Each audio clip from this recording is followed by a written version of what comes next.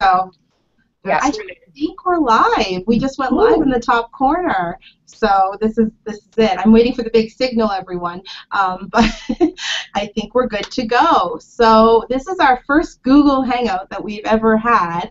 And beside me, I have Joy Fielding, author of 25 titles. Her current one is Someone is Watching. Ooh. And on the screen, we have Paula Daly, new author of The Mistake I Made. Hello. And we also have Jane Thynne, who is the author of The Scent of Secrets. And the reason we brought everyone together is because we're talking about suspense novels today, women writers, and we wanted to get everyone together on a Google chat. But because Paula and Jane are in the UK, we thought this is an easy way. We'll just have them dial in. We'll have Joy come in. She's in Toronto. So do you guys want to say hi to everyone? Hi, everyone. Hi. Yeah. Awesome. Do you guys want to talk about your book a little? Maybe, Joy, you can start with your new one, which is Someone is Watching. Sure. Someone is Watching is the story of a woman. Actually, she's a private investigator for a law firm, and she is raped and beaten one night on the job, and basically the effect that this has on her, she retreats to her apartment and she starts really spying on her neighbors with her binoculars a la Rear Window, because she's a little, she doesn't want to get too close to anybody, and this is sort of what she does anyway. So that she then, in the course of her spying, fixates on one man in an apartment across the way and begins to suspect that he may be watching her as well. Awesome. And Paula, you're up next. Do you want to talk about The Mistake I Made? Yeah, The Mistake I Made is basically the same premise as Indecent Proposal, but reimagined as a thriller. So that we have a character, Roz, who's in a real financial mess. She's terrible with money. And at a party one evening at her sister's house, a stranger offers her a way out and says, for one night with him, he can solve her financial problems. But of course, things don't go to plan. Nope, not at all. And Jane, you're up next. Do you want to talk about The Scent of Secrets? Yeah, The Scent of Secrets stars or features Clara Vine, who is an Anglo-German actress in pre-war Berlin, and she is acquainted with the Nazi elite, particularly the wives of the top Nazis. But she is, in fact, spying for British intelligence. And in 1938, which was a kind of seminally important year in the build-up to war, she is asked by British intelligence to make contact with Eva Braun, who was Hitler's secret girlfriend, not known at all about in Germany at the time, and to see if she can find out through Eva Braun what Hitler's plans are for war. So this is a setup. It's almost an impossible mission, she thinks, but she does get some results. Yep, she does. I want to encourage people that are watching live to use the hashtag PRH author chat, and you can ask questions. I've got my phone here. I was telling the ladies before we got on here, I'm the obnoxious person that's looking at my phone the whole time. So as your questions come in, I'll be watching them. So send them in, and we'll be asking them to these authors. I think that one of the things, like all of the different premises that you guys talked about, is suspense. And I looked at the definition of suspense as I was preparing for this chat. And where did I write it? The definition of suspense is a state or condition of mental uncertainty or excitement, usually accompanied by anxiety, which I think applies to all three books. All are very different, but all are very suspenseful. So do you guys think that's an accurate description of your book? Anxiety or uncertain, all those different things are a definition of your book? Do you think it's suspenseful, or would you say it's more thriller? Or well, I think it's a bit of all those. I mean, I think life. You were describing that, and I thought, my God, that's my life. It's full of tension and anxiety, and otherwise you're basically dead. And I think that the books, deal with certainly.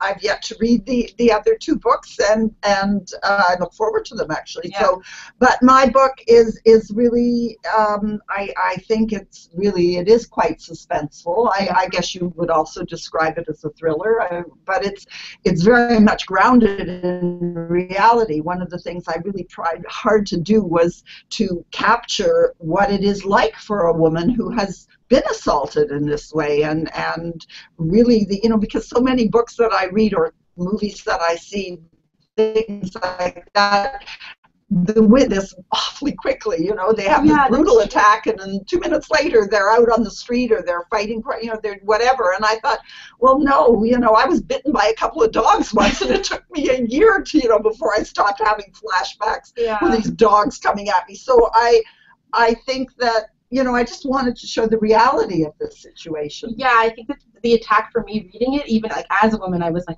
wow, that's so graphic. But at the same time, it's true. I've never experienced that, thankfully. And I'm saying, like, when I was reading, I was like, she had to go to that place to make it. So, like, I felt anxiety, and that's not something I feel all the time when reading. So, job well done.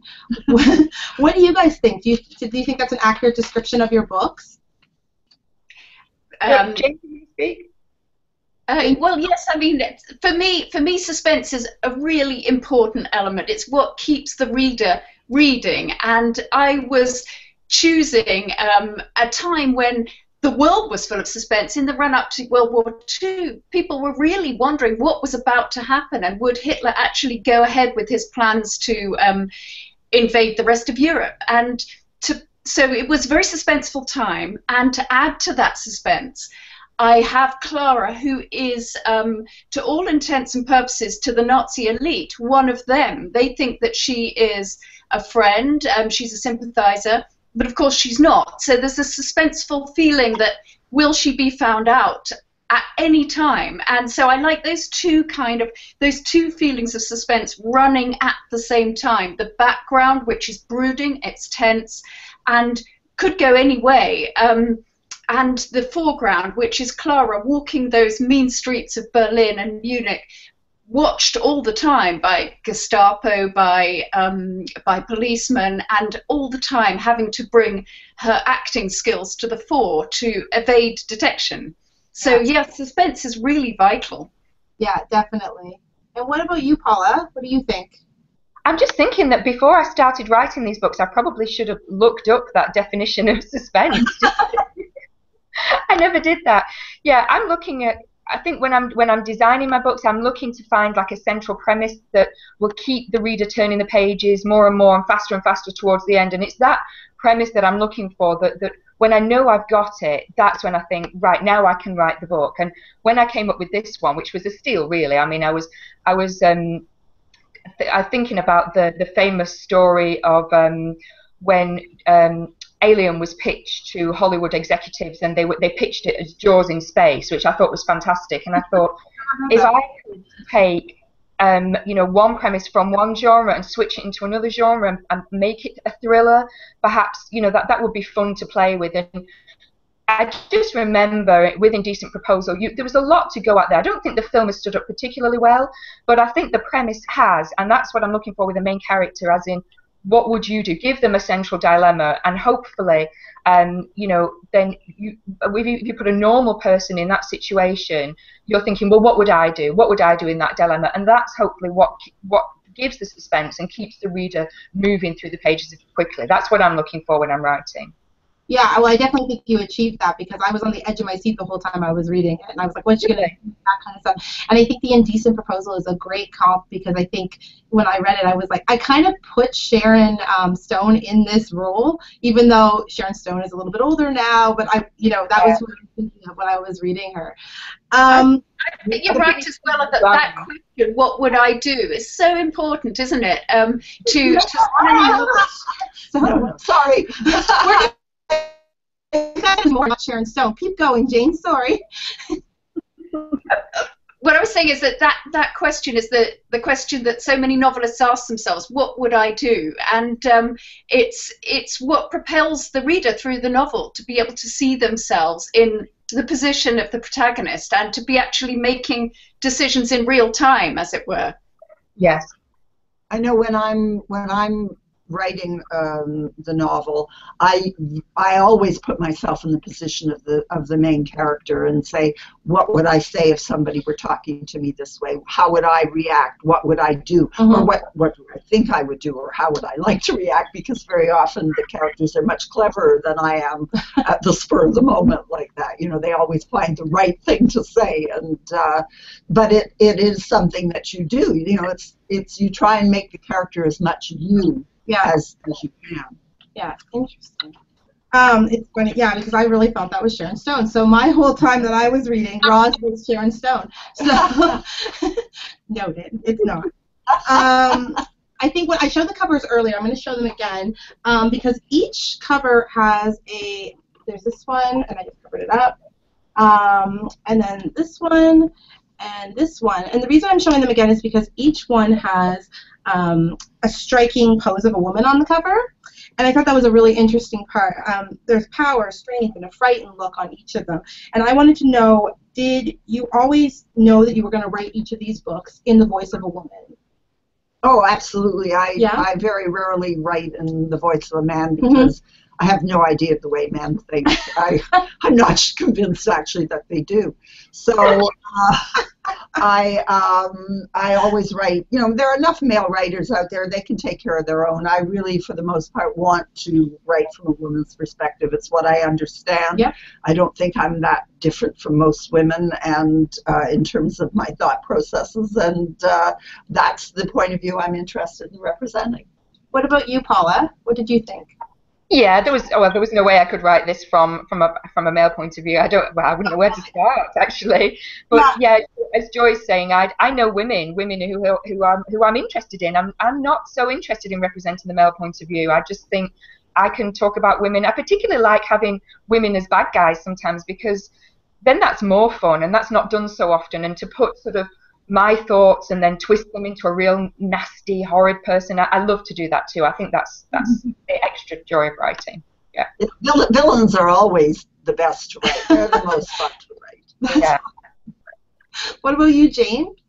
Well, I mean, for me, the female perspective was really the whole point, because I was writing about Nazi Germany and Berlin. What we all know about the Nazis and Germany is the men, and we know about politics, and we know about the kind of war, and we don't know anything about the women. So for me, I really wanted to look at the women's lives, to look at what it was like to live under that regime, and also what it was like actually to be married or in a relationship with one of these people who are the kind of monstrous men capable of huge atrocities, and I've never heard the women's point of view. So one of the things I did was to read the memoirs and the biographies and the letters of the wives of the Nazi leaders, Magda Goebbels and Emmy Goering and Mrs. von Schirach, and also Eva Braun's diary, and try and sort of see what they felt. And I mean, the answers are really astonishing, because the level of recognizable normality amongst these women is quite a shock. And you think, gosh, they're married to monsters, and yet the things that they're talking about are really quite recognizable female dilemmas. And my heroine, Clara, was always going to be a woman, because she's a spy, and all the spies I've ever read about are men. And I thought, no, because there were female spies in World War II, and I want to talk about them. So, and also she very much uses her femininity in her spying work. So, yeah, writing as a woman was absolutely a no-brainer for me. Oh, very cool. Okay, so finish this sentence. I'll start with you, Joy. The key to a good suspense novel is... Whoa. I think it is keeping the reader up all night, basically. Making sure that the reader has a really hard time putting the book down. If it's, you want to make it believable and real. But, I think you can create the most fantastic situation if you populate it with real people that your reader identifies with. They will go anywhere with you. They will go on a spaceship. They will go 20,000 leagues under the sea. It doesn't matter. So what you want to do is create a real believable character, and then you need the best suspense is the one that just keeps you turning those pages. Yeah. No, that's a great answer, because that's exactly my experience in reading your novel too. All of these novels. So, what about you, Jane? The key to a good suspense novel. The key to suspense is not knowing what comes next and suspending your disbelief, because in Scent of Secrets, at the end of Scent of Secrets, there is a coup in the Reich Chancellery, in Hitler's Reich Chancellery, which Clara becomes involved in. And we all know that Hitler wasn't assassinated in 1938, and he went on to fight World War II. But I wanted that feeling of, could it really happen? Could he actually just be about to be overthrown? And so for me, it's believing against what you know to be true, you know, sort of suspending your disbelief. Good answer. Yeah, it's true. And Paula, same question. For me, it's great characters and a good author's voice. If the writer writes well, and I will follow them anywhere. I'm not as bothered about plot, to be honest. But really a great character is who I'm looking for, and I want somebody that I can really root for. I also don't want it all on page one. I want to follow a character first of all before the bad stuff starts happening to them, so that when it does happen to them, I'm a lot more bothered about it. So I want twists and turns all the way through. I'm not expecting. That's what I'm doing. I think one of the best pieces of advice I ever got from somebody was, it's not important for the reader to know, it's important for them to wonder. And that really helped me, because you don't have to give all the information at once. It's much more important to just give a tiny piece and then just keep giving tiny pieces. I think that's the fun is starting off in the opening chapters, so the reader will go, I want to know more about this person. I need to know, what are they withholding, what are they keeping to themselves, and I love trying to put that puzzle together for the reader that raises questions when we start, so that they have to know what they're withholding. Okay. Also, one of the great fun things to do is to lay your clues, which obviously all of us do in our plots, and to lay clues early on, like a fuse burning, that people might not notice at all when they happen in the first couple of chapters, and turn out to be tremendously significant. I always love that, to be able to kind of suddenly refer back to something that people barely noticed, and it to be a really important plot point. I know in one of my earlier novels, it was a novel called Grand Avenue, and people ask about it sometimes, and I say, really, everything you need to know is in the first chapter. But nobody, of course, knows it at the time, but it is all there. Yeah. That's so interesting. That's why we have like these author chats, because it gives it the like behind the scenes kind of thing. It's so neat to find out all this information. We got a question from Twitter, and it says, what types of scenes do you find the most difficult to write? I'll start with you, Joy. Oh, I always start first. I know. I'm sorry. I should give you a break. Let me see.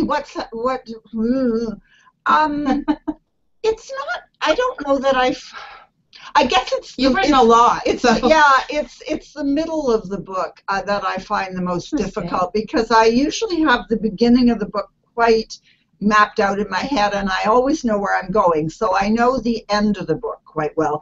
And then I get around, after the first 100 or so pages, and I think, ooh, I don't have anything joining these two parts. I've got to now sort of create a middle. I've got to get me from here to here, and it has to all be part of, it can't seem like it's a bridge. It has to just sort of feel like it was always there. So I find sometimes this is just kind of keeping things like in that middle section is hard for me, or harder. It's not hard to create the suspense, really. And once I've got those characters, people always ask, where do you get your ideas? And who knows? Really, it's just the way I think as writers our minds work. The hard part is not getting the idea. The hard part is figuring out what to do with it.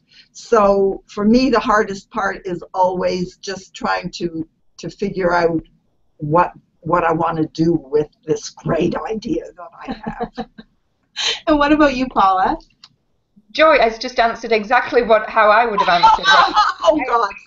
I have a meltdown on page 100 every time I get to about 30,000 words, and I think, I have no book. This book is terrible. I don't know these people. I don't know anything about them. I don't know how to get them, where they begin. And I find those scenes quite difficult to write because I feel I'm just writing action that's really exciting and doing anything. So, yeah, exactly the same as what Paul said. Oh, apart from, I do sometimes have difficulty with description because I write so quickly. I find that description slows me down. So often I'll just note like more scenery here and things like that, and then go back when I'm in a different mindset and I'm kind of feeling a bit more lyrical. I can put that down there. Jane, what about you? Well, if this was what kind of fantasy you find most difficult to write, which I think it was, it has to be sex. I mean, I'm sorry, it's the hardest thing to do. And the temptation is always to do an unsatisfactory sex scene rather than a satisfactory one, because if you do a satisfactory one, it's going to be kind of the danger of tilting into cliche is too high, whereas unsatisfactory scenes are always kind of slightly more either amusing or kind of pleasurable to write about. But without any doubt, it's when they actually get into bed that is the hardest moment. So I try and keep it down. I try to avoid them as well. I mention body parts because I have teenagers, and I just think they would be they'd never speak to me ever again. Exactly. You've got to sidestep the body parts. That's so true. But then, on the other hand, you know, euphemism is so grim sometimes. You know, it's always really hard. And I always remember when I was, say, about 14, reading D.H. Lawrence, Women in Love, and just thinking, it's awful. I hated it. You know, it wasn't realistic. I remember him saying of a woman's when, you know, they're in bed together and the woman felt like she was swimming in the sea. I'm sure it's not like that. I'm sure it's not like that. The difficulty of getting it right is so hard, and I can't think of any author I really feel who's actually done it very well or correctly. I'm sure you'll manage to think of one, but for me that's the hardest thing to write. You get, actually, when I read a sex scene in a book now, and I remember I used to love it. You know, when I was young, and my father would have all these, you know, My Life in Love by Frank Harris, and all these, you know, books that verged on, you know, certainly more sex than I was aware of. And I used to love to, you know, read all that sort of stuff. But now it's just like, oh, yuck, really? I don't want to know you know, I mean, I know enough. I'm, you know, a grandmother, so I know enough of the details. So I don't really want to read about it in any great detail because it's kind of embarrassing and it's unnecessary, and it kind of takes you out of the plot. It's like watching sex on stage.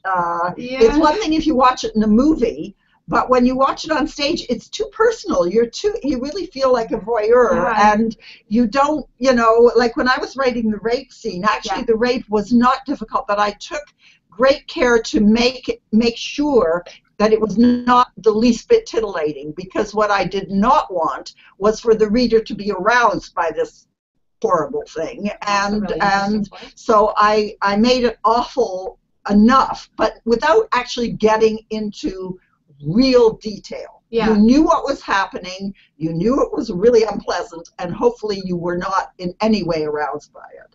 So I don't, and any of the sex scenes actually that I have written in books have been, as you said, kind of funny, or, you know, sort of what's going on inside the woman's head, which is not always what the man thinks is going on. We're just having a very real chat right now. You know, poor thing. Well, okay, so changing gears a little.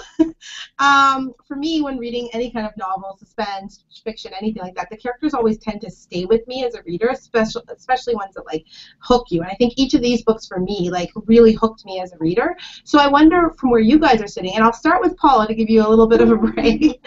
I was wondering, do your characters stay with you for some time, or do you just say goodbye to them when you finish the story after all the publicity and all that kind of stuff? But How long does the character stay with you? Not for long. And to be honest, I find it hard to listen when I'm already on the book, and I have to think about books from, you know, the last couple of books. I get confused. Oh, who is it? You know, so no, once I'm done with them, and to be honest, I'm sick of them. I don't really want to think about them. You know. Oh, interesting. And Jane, what about you? Do you say goodbye, or do they stay with you? Well, it's so. I mean, I'm now writing the 5th, and in Clara's adventures, and I'm in 1940, and I really don't know whether this is the point at which, you know, 5 is enough, or whether actually she'll go on, or whether I'll just take a break and you know, do something else for a bit. But the great thing about writing a series where the characters repeat is that you can kind of build up the accretions of their lives, and you can refer backwards and forwards, and it's a great pleasure as a writer to be able to refer to something that you were writing about in a book a couple of books ago, and know that at least some of the readers will have read that and remember it, and it gives depth. So I really like that. But on the other hand, you know, yeah, the desire to write completely different set of characters is also pretty strong. Mm-hmm. I think with Clara Vine, like, seeing as how you've written now 5 novels, we're just getting book 1 next week. It goes on sale here next week. But there's so many, yeah, like you said, like, you'd be building different layers on top of her, and so we're just meeting her for the first time. And I know, as when I was reading, I was like, what a great character. So I'm so excited to see where she goes, because it starts in 1933, and now, if you said you're in 1940, so that's awesome. I'm really looking forward to see how those 7 years play out in her as an individual. In fact, it starts in 33, and the second book is in 37. And when I first thought, oh, I'll write the second book in 37, I didn't think, but I'm missing out 34, 35, and 36, which were fantastically interesting years in pre-war Germany. But there we are, it's done now, so I missed those years. That's okay, we won't judge. What about you, Joy? Well, I'm more like Paula. When I'm done, I'm generally done. Occasionally they'll linger a bit, but usually by the time, in fact, the book comes out, I will have already finished the next book, and so it's hard for me. In fact, like now we're talking about someone who's watching, and it's like, really, what happened in that book? Who are these people? What you know? I'm also You've moved on. I've finished the next book, and I've got a whole new cast of characters, and so I tend to get very caught up in the people I'm creating at the time, and the others, you know, they go, it's like, you know, okay, I'm done. Yeah, that's so interesting, because I know I have like so many different ones of your books that I read in university and earlier, and I'd be able to tell you every character, but I would understand, like, you'd have to just be like, that's done now, and I'm moving on to my next and my next. Well, I have certain, you know, readers who talk to me, oh, you know, this character in this book, and I think, who? Yeah. So actually, no, I think sometimes the reader is really more aware of what you're doing, you know, in the same way that often you need other people to tell you what your book is about. Yeah. You know, as the writer, you don't always actually intend all the things that readers will get from your books. Although when it's pointed out, you go, oh, yes, obviously I did that, and I guess my subconscious was aware of it, but certainly I wasn't. So interesting. It is. I think books often tell you more, you know, a great deal about yourself. You know, you don't necessarily, you know, things that you aren't necessarily aware of. Yeah. Another question from Twitter. It says, it's from Karen FMA, and it says, do you know the ending of your story before you start writing? So, Jane, I'm going to start with you, and I know that you're writing a series right now, so it might not be the right, you know, you might have a hard time answering this, but with this particular book, The Scent of Secrets, are you able to answer that question? Yes, definitely. It's a thriller. I do think it's a thriller. You have to plot very closely, and so I always have the entire plot worked out before I start writing the book, because you don't. I mean, of course, it's an organic, and as you go along, other layers, other little plot devices. But if you don't have a skeleton there with the end, then they can't. For me, anyway, you can't work out the plot. So, yeah, I do. And Paula, what about you? Yeah, always. Yeah, I plan out really carefully, and if I wouldn't know, if I don't know where I'm going, then I would panic each day. So I really need to know. I don't know everything, but I need the basic plot down, and I need the big plot points. I need to know what it gives me something to work towards as well. I think, right, well, I know I've got a few thousand words to play with until that, so I can have a little bit of freedom. But certainly the endings, I think endings are really hard, and even though I have my endings, they're the bit that I usually take about a 2-week break before I write. I usually go back and edit the rest of the novel and really get to grips with where I am, and so I can have this big final push for the ending. Otherwise, I end up a little bit exhausted and just peter out. So that's how I tackle them. But yes, I certainly know before I start exactly what happens at the end. Yeah, I'm the same. I always know, if not the exact details of the ending, certainly approximately what's going to happen. And because I think if you're creating any kind of, you can't create suspense if you don't know where you're going, because you have to know what you're building toward. And when you're creating suspense, everything that happens has to be a little bigger than what's happened before.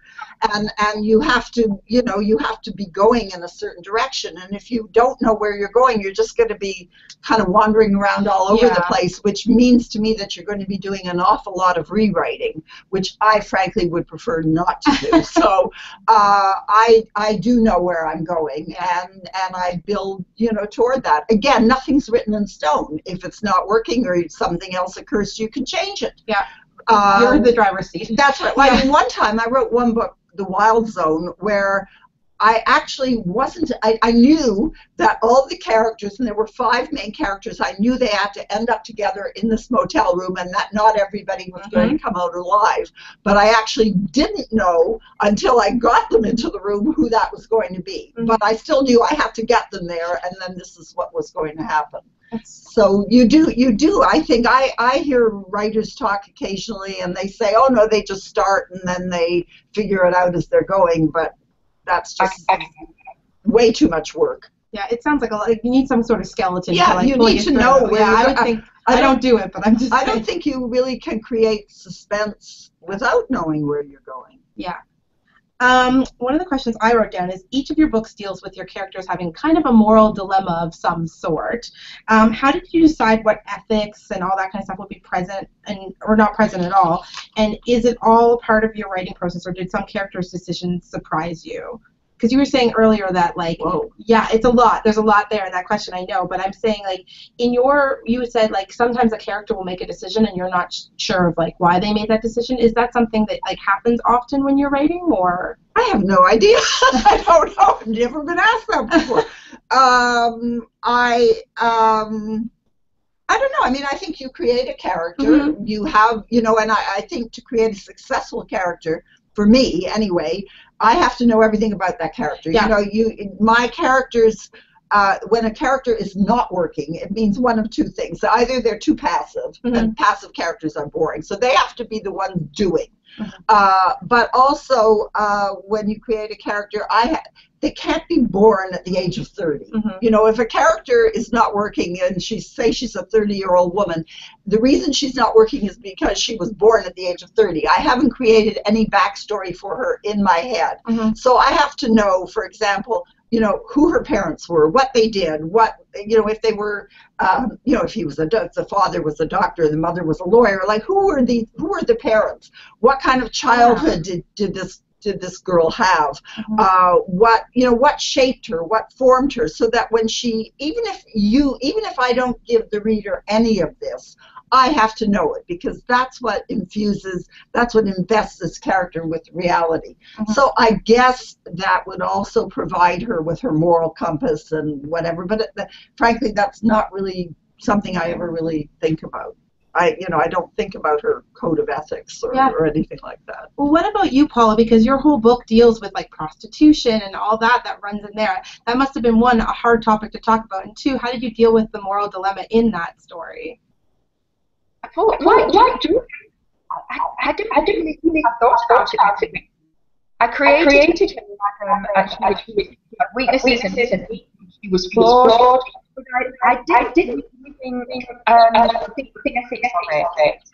I thought, how if I was in this situation, what would I do? I don't think too much about what was right and wrong. That's not my job. My job is to present a situation and let the reader decide what they think is right.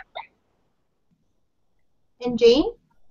Yeah, moral dilemma at the very heart of a book about living in Germany and pre-war Germany and during the war is certainly about moral dilemmas, not just the big ones that Clara Vine runs, like should she consort with Nazis, should she befriend Eva Braun with the intention of betraying her, but also the moral dilemmas that everybody under a totalitarian regime experiences. Like, I was very interested, if you ever go to Munich in Germany, there's something called the Honor Hall, it's called in English, which is was the Nazi shrine for soldiers. And so there were big kind of guards outside it, an eternal flame, and it was the kind of Nazi martyr hall. And everybody who walked past it had to do a Hitler salute. And right behind it is something called Dodge Alley, where all the people who didn't want to do a Hitler salute would just skirt around this and didn't have to walk past, and they didn't have to salute. And it's now in Munich, this Dodge Alley has been picked out in gold paving because it represents a very small moral resistance that people offered to the Nazis. So there were all sorts of little moral dilemmas, as well as the great big ones about should you attempt to assassinate Hitler, or should you inform on people? There were little moral dilemmas. So, for example, Clara always carries things under both arms or in both arms, so that she doesn't have to do the Hitler salute. You know, and just minor things like that. Yeah, I think moral dilemmas are sort of essential, really, or certainly if you're writing my kind of fiction.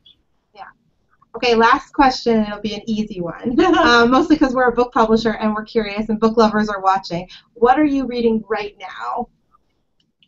I'll start with you. Okay, I actually just finished a wonderful book called Where Did You Go, or Where'd You Go, Bernadette? Yeah. Oh, that's one of my favorite books. Yeah. And I just loved it. So I was recommended to me, and I loved it. So that's the book that I've just finished, and I just bought this morning. I just bought Jonathan Franzen's new book Purity, and Erica John's book Fear of Dying, and I forgot his first name, DeWitt, the Major Domo's minor, Patrick DeWitt's new book. So those are the three I'm going to tackle next. Oh, great. Those are good choices. Yeah, good fall choices. Hopefully I'll like them. What about you, Paula? What are you reading right now? Can I just say, I adored Where'd You Go, Bernadette? That's one of my favorite books of all time, and I've just recently made my daughter read it as well, and she loved it too. Oh. If I can hold it up, I don't know. Hang on, will you be able to see it? Yeah, we can see it. Yeah, so it's Patrick Dale's A Place Called Windsor, and it's set, I think, 1912, and I think it's set in Saskatchewan, actually. But it's an excellent book. It's about a guy who has an illicit affair, and he has to escape the country rather than bring shame on his family. So really, really enjoying that.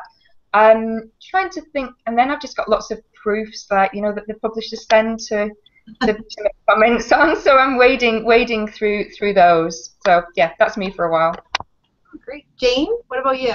I have a to-be-read pile that is like 6 foot tall, and Jonathan Franzen is a big brick in the bottom of that wall. I'm simultaneously reading the new William Boyd book, which is called Sweet Caress, which does take a heroine across the 20th century, which is very interesting to me in some of the same areas, and I'm enjoying that. And also I'm reading the memoirs of, just for light relief, the memoirs of Hitler's secretary. So, well, that sounds like fun. Yeah, that sounds like a great, a little hefty read there. So I'm going to end and say thank you to all of you. And just one last time, we'll do a round robin kind of thing and just say where people can find you online so they can come and say hello and all that good stuff. And we'll start with you, Joy, in true fashion. Well, I guess they can visit my website, which is joyfielding.com, and they can write to me through that and whatever, and I answer all my emails personally.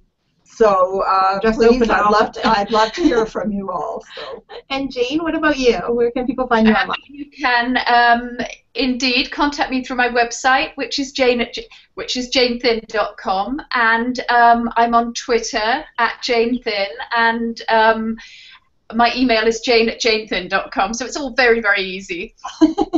And Paula, what about you?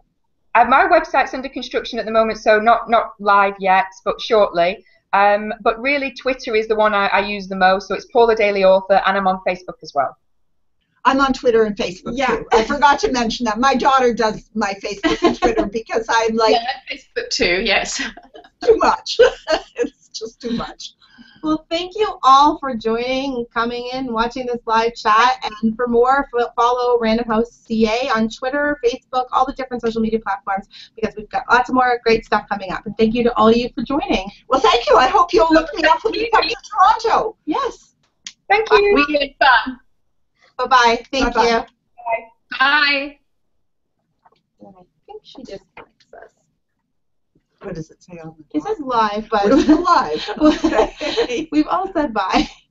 I'll go check with her now. Okay. Awesome. 1 second.